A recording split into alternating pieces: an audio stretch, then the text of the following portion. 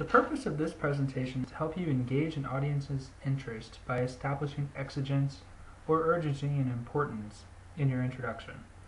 To begin with, always ask yourself, so what, so that you will think about the purposefulness of your writing. What will your reader gain from reading your writing?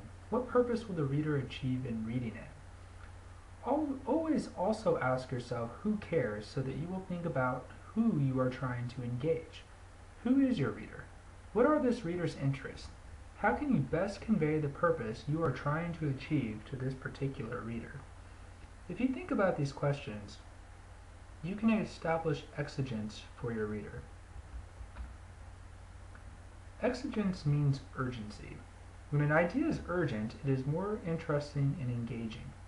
What is more interesting to you? A lab report about a slightly more effective way of measuring chemical reactions, or an essay arguing for going to war with another country before that country attacks us? But as boring as that lab report might sound, I assure you that any topic or information or argument can be conveyed in a way that creates urgency and thus interest for the reader. Here are a few strategies for establishing exigence. First, describe a problem, context, or solution. Second, state an alarming or concerning fact. Third, explain the need for more research and knowledge.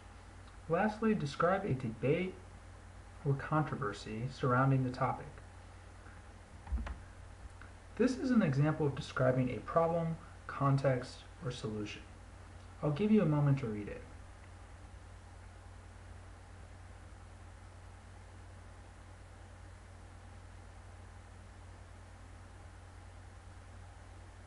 In this example, the writer is stating a commonly held view and then contradicting it. The writer is also arguing that negative consequences will result from making a decision based on this misconception. Obviously, this is a big problem. This is an example of stating an alarming or concerning fact. These happen to be statistics, but you could use other types of facts. In each example, the writer is trying to surprise, if not shock, the reader by introducing some unknown, alarming information. This information makes the reader want to know more.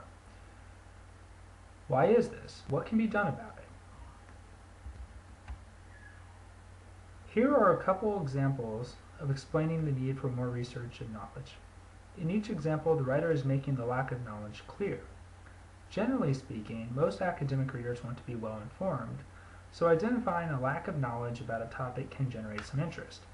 Lastly, debates and controversies are inherently interesting because there are opposing sides and viewpoints. If you are writing about a topic that is debatable, then you may want to describe the different sides of the debate as a way of setting up or framing your thesis. I will give you a moment to read this example.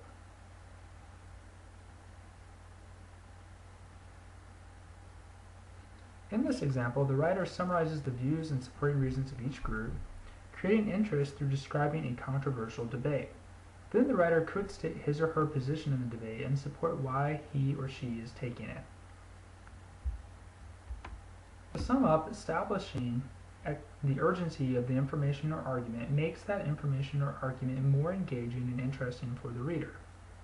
Describing problems, alarming facts, gaps in knowledge, or debates are just some of the more common and effective strategies for establishing exigence or urgency in the reader's mind. You can and probably will think of other ways to do so, but if you don't, even if you don't remember these strategies or what exigence means, just remember that you have to tell your reader why he or she should care about your writing.